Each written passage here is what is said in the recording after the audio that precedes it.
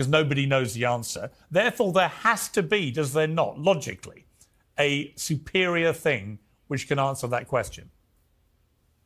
Yeah, so that's not an invocation of logic. That's an invocation of what philosophers have historically called the God of the gaps. The God of the gaps is, you look at where science has yet to tread, where science has yet to figure out, and you say, wow, that's mysterious. I don't know how that works. God must have done it.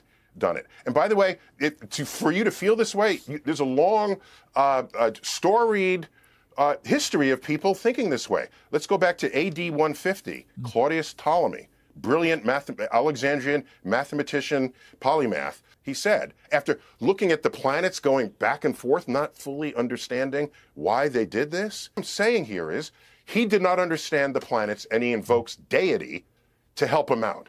That's what you just did. So if, to you, God is where science has yet to tread, then God is an ever-receding pocket of scientific ignorance.